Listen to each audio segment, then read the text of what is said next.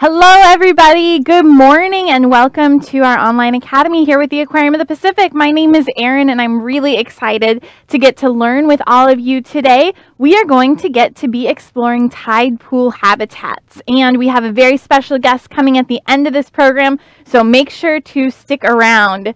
Now if you do have any questions at all, we have a live chat. You can text in your numbers. We'll get that up here right now. That number is 562-286-1838. So go ahead and text us, or if you're watching this at another time, you can also email us questions at live@lbaop.org. So again, welcome. We're really excited to get to chat with all of you today. Now we're going to go ahead and put a tide pool habitat up here. And I wonder if you've ever been to a tide pool before.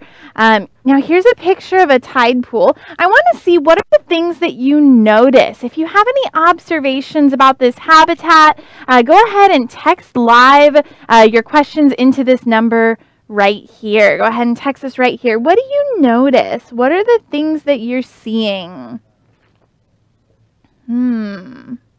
Now looking at this, I am seeing some rocks. I'm seeing some water. Here's the open ocean, but the tide pool is actually this habitat that we're seeing right here. So this is that tide pool.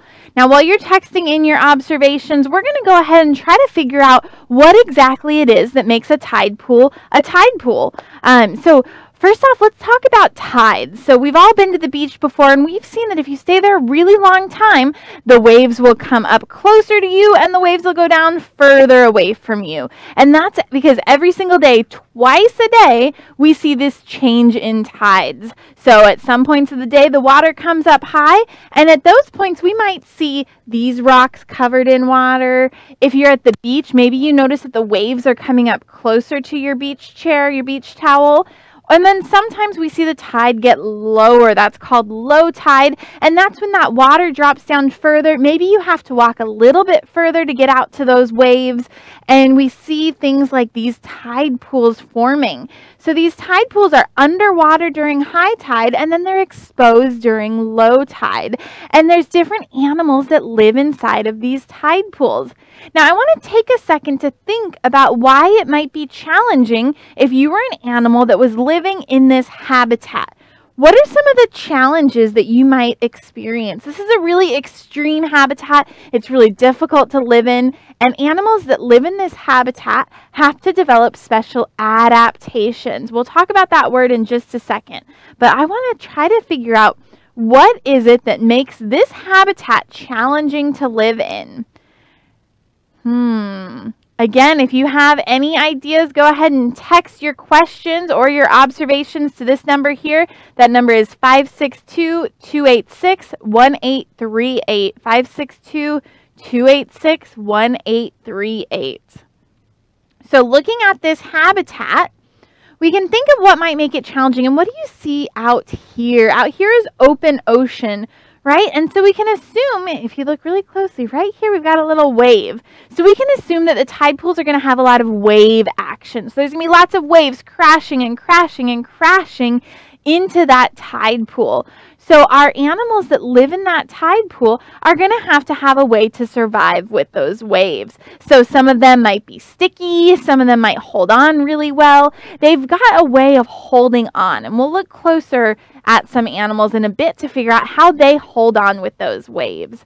Now, what are some of the other challenges for living in a tide pool like this? Now, we talked about the fact that the water level goes up during high tide and it goes down during low tide. Imagine how challenging that would be if you're an animal that's used to living in the water, like one of these mussels living on this rock here. They're underwater for part of the day and they're out of the water for the other part of the day. So they have to have some sort of way of making sure that they don't dry out. So we've got lots of waves, we've got underwater time, we've got out of water time. These are all those things that make it challenging to live inside of a tide pool. Now, let's go ahead and take a closer look at some of the animals that live in tide pools and the adaptations that they have that help them survive. Now, we heard that word again, adaptations. So an adaptation is anything that a plant or animal has that helps it survive in its habitat. And this habitat is a tide pool. So here, this is one of our tide pool exhibits here at the aquarium, and we've got several different animals here. One of them is a sea anemone. You can see we've got some sea stars here, and I did see a fish zoom by a second ago. We'll see if that fish comes back. I want to take a second. Looks like we have a question. Tilong is asking, can tide pool animals be dangerous? That's a really great question. Now, there can be tide pools all over the world. So there's lots of different types of animals living in these tide pools. For the most part, they're not dangerous, but of course there are exceptions to that. One of the animals that lives in tide pools, we'll see if we can get a picture of it, is a sea urchin. And sea urchins have these prickly spines. Those spines are an adaptation that they have that helps protect them. So you can imagine, if you were a predator, you probably would not want to eat this because those spines are something that would deter a predator. So that's a really great example of an animal that could be dangerous if you stepped on it or something like that. So they don't have these particular ones. These purple urchins that we have here in Southern California are not venomous, but they would hurt if you stepped on them because they're sharp. We'll go back to that tide pool video that we were just looking at. I want to take a second to focus on this animal here. I know it looks like a plant. This is actually an animal. This is an animal called a sea anemone. And we talked about how animals need a way of holding on. Now, sea anemones, if you look really closely, they have this sticky base right here. And that base is really, really good for suctioning onto rocks. So they're able to hold on to that rock, and that helps to make sure that they stay sturdy with all that wave action that we see in the tide pools. Now, they also have these tentacles. I wonder what these tentacles could be useful for. If you have any ideas, go ahead and text us what you think those tentacles might be useful for. Now, I'll give you a hint. Sea anemones are really closely related to jellies. So what do sea jellies and jellyfish, what do they use their tentacles for? If you are thinking that they use them for stinging, you are absolutely correct. Sea anemones, like jellies, have stinging cells on their tentacles. So they use those tentacles to grab onto food. So if you were a fish and you swam into those tentacles, they might be able to sting you and help grab onto that fish and then pull that fish to its mouth, that circle in the middle. So that's another adaptation that these sea anemones have that help them to survive, and that's their ability to grab onto those animals that they feed on and pull them into their mouth. Let's take a look at another animal that lives in a tide pool. We can see there's lots of different sea stars, and then we can actually see there's quite a few different species of sea stars living here. Now let's take a look at a sea star. Sea stars are really unique. Like other animals in the tide pool, they have, sea stars, like other animals living in tide pools, are all invertebrates. So most animals that live in tide pools are invertebrates, with the exception of that fish that we saw swimming by. Now, what is an invertebrate? An invertebrate, if everyone can reach around, touch your backbone. An invertebrate is an animal that does not have a backbone. So you have a backbone. Other mammals have that backbone or that spine. Things like birds and reptiles, they all have a spine or a backbone. But animals like sea anemones, animals like sea stars, animals like snails, those are all examples of invertebrates, or animals that do not have a backbone. So they use some of these other adaptations to help them to survive. We've got some really great questions here from Mrs. C's first grade class. One of them is about sea anemones. They're wondering, how are they an animal? They look like a plant. You are absolutely correct. They do look like a plant. They look like a beautiful flower, don't they? But they are indeed an animal. So sea anemones are an animal. They are related to jellies. So in the same way that jellies are an animal, they are an animal as well. And Xavier is asking, why are tide pools important? That's a really great question, Xavier. Tide pools are important because they are that natural habitat that kind of breaks up the open ocean from the beach area. So those areas that have these rocky shorelines will have tide pools right in that kind of in-between area. Perfect. Now, I did mention that we have a special guest here. We are going to take a break. I promise we're going to talk about sea stars next, but we have a really special guest that's going to be joining us right now, and there's none. And that special guest is Amanda, and Amanda has brought our friend Drake. So just like we're learning about adaptations for animals that live in the tide pool, Drake has some really unique adaptations as well. So I'm going to step aside so that Amanda can come on in here.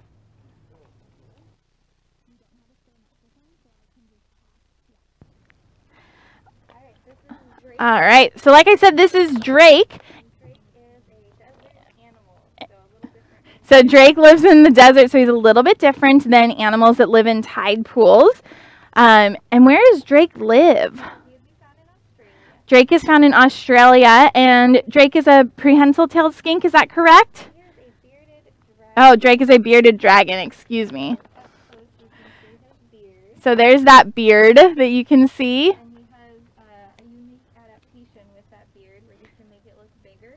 Oh, so Amanda says that he has a unique adaptation. He can make that beard look bigger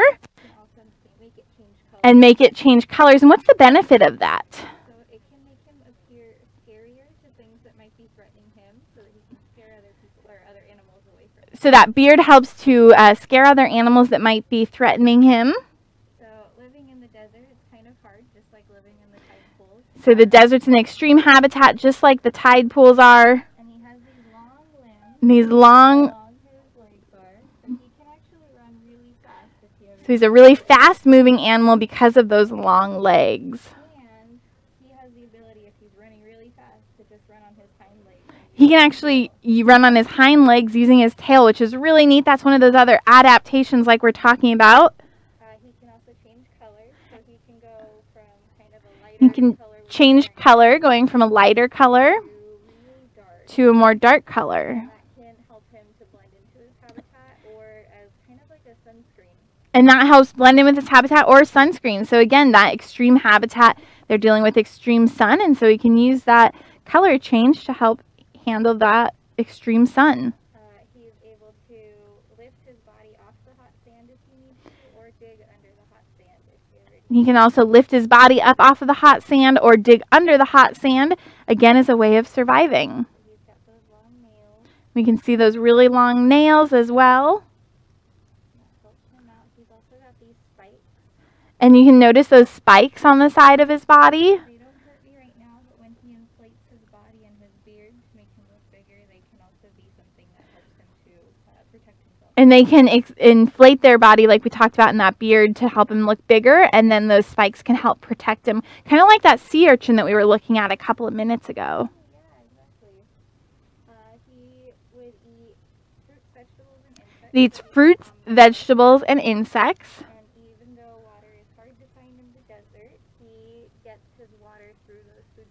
And he gets all of his water through those food sources.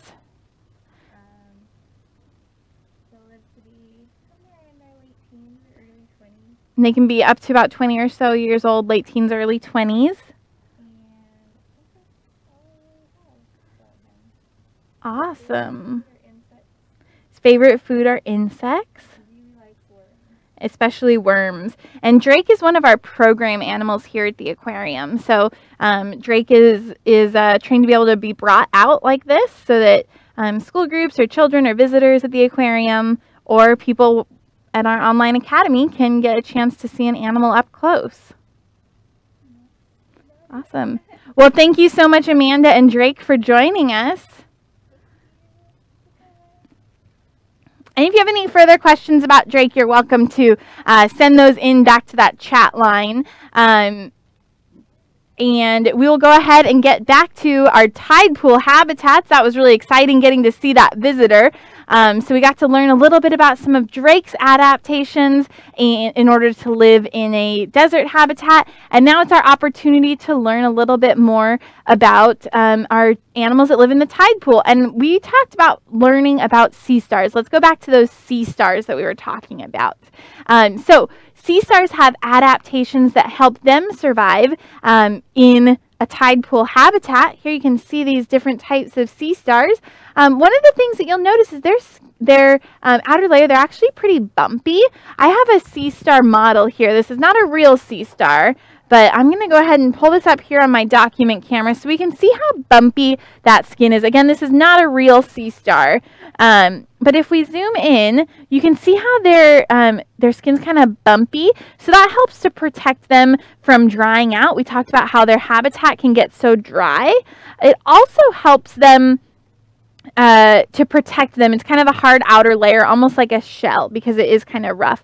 Now, if we flip it over, we'll notice that in the center is where its mouth is. Now, sea stars have this really weird way of eating. Now, sea stars, what they do is they love to eat things like mussels and clams that live in shells. So they use these tube feet, these little sticky feet that they have on their arms. They use these tube feet to grab onto their food item, and they pry it open just a tiny bit because their food lives in shells. So they open it up just a tiny bit, and then they spit out their stomach.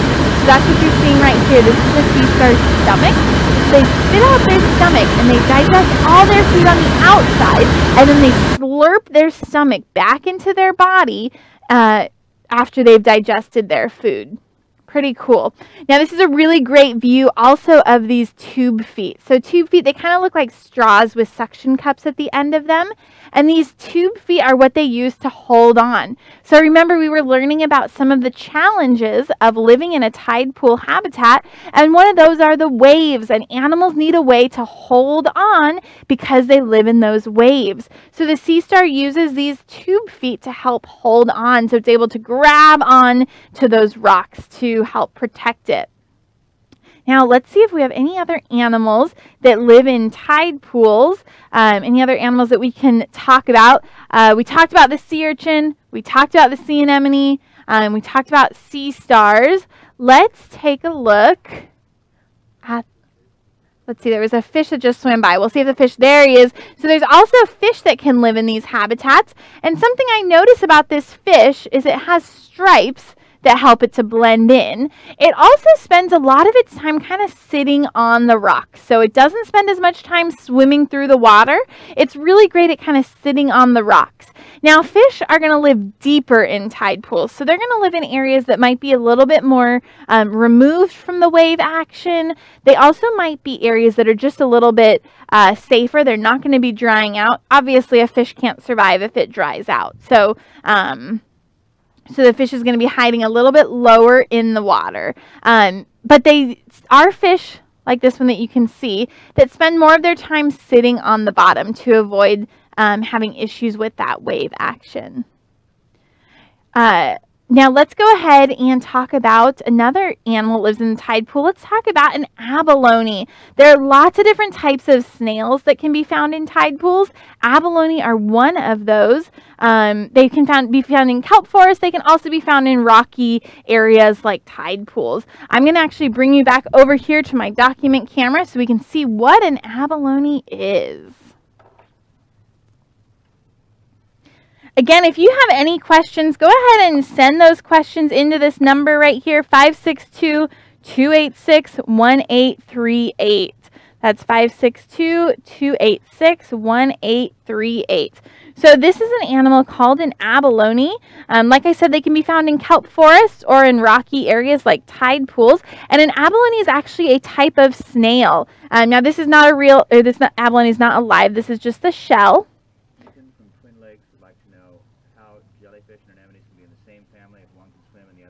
Oh, okay. We got a great question from Ethan. We'll get to that one in just a second. You'll notice also that here, this is the inside of the shell. So an abalone, like I said, is a type of snail, and it uses this shell to help protect it. So again, these animals living in the tide pools need a way of helping to protect themselves. And And when the abalone is alive, like I said, this is just the shell. There's no live animal in here. They have a sticky foot. And that sticky foot, we'll see if we can bring up a picture of an abalone. That sticky foot helps them to hang on to the rock. So here we have some abalone. This is that sticky foot like we talked about. Just like when you see a snail in your garden and they've got that sticky foot that helps them to hang on to your concrete or your bricks or whatever it might be. This abalone is using that sticky foot to hold on to the rocks in the tide pool. You'll notice also that their shells look a lot like rocks. So that helps them to blend in or camouflage. Now, let's go ahead and bring back that picture of a sea anemone. We got a question from Ethan. He's wondering, how can a sea anemone be related to a jellyfish when a sea anemone sits in one place and a jellyfish swims? That's a really great question. So there are some differences. They are not the same animal, but they are related. So let's think about the body shape of a sea anemone and the body shape of a jelly. So this sea anemone, it has this kind of like trunk area where all of its organs are, and then coming off of that, it has all of these tentacles, and those tentacles have those stinging cells that we talked about that helps them to grab onto their food. Now imagine a jelly. If you were to see a jelly has the bell, that's the part that moves, and it has, hanging off of that bell, it has these stinging tentacles. So you can see how their body actually is pretty similar. If you just kind of flipped it over, there are definite similarities. Now, one of the things that makes them really different is that the jelly doesn't have that sticky foot, that disc that holds on like the sea anemone has. I actually have a model of a sea anemone right here I'm going to grab so we can see them both at the same time. All right. So, oh, that's not going to work. All right. So the sea anemone has that sticky disc that helps to hold on to the rocks. Because the jellyfish moves, it doesn't have that same sticky disc. So that's a really big difference between them. But you can see that they do have really similar body parts. They're just kind of arranged a little bit differently because they live different types of lives. That's a really great question though, Ethan. Now we were talking again about tide pools. Let's go back to that picture of a tide pool. And I'm wondering, what are some of the threats to tide pools? What are some of the challenges that they face? A big one is runoff. So we see tide pools found in areas right now. Here's another image of a tide pool. Lots of different tide pools here. Tide pools are found in areas in between where people live and the ocean. So anytime we see runoff, like pollution or oil or anything like that running off of our city streets, then that will often go through these tide pools, and it can damage those tide pools. So it can pollute them. It can make it really difficult for animals to live in those tide pools.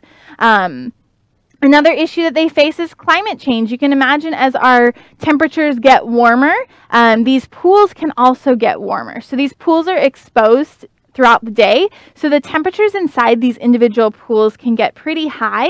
And as our world gets a little bit warmer, those temperatures can get a little bit warmer too. And that can cause issues for the animals living there. Now, one of the coolest things about tide pools is that they are a habitat that you can visit. But we want to make sure that if we visit a tide pool, that we visit them in a way that's not going to harm that tide pool. So because they are an area that's really accessible, you can see them every time you go to the beach, it's really important that we visit them in a respectful way. So some of the things that you can do to make sure you're not harming tide pools is watching where you walk. First off, you want to make sure you don't step on a sea urchin. We saw that sea urchin earlier, and that would not feel good. But you also want to make sure you're not stepping on other animals. So watching where you're walking, making sure you're only stepping on rocks and not other animals. That would be a good thing to do. You also want to make sure that you're not touching anything or picking anything up. Those animals, we don't want to disturb them. You can imagine if there were tons of people walking through there and everyone was picking stuff up and moving stuff around, that can have a really negative impact on those animals. And then as always, anything that you look at while you're at the beach, like rocks or shells or things that you find, you want to leave them there so that the animals can enjoy those later. So I think that kind of wraps us up. Did we have any last questions? If you have any last questions, make sure to text them in here.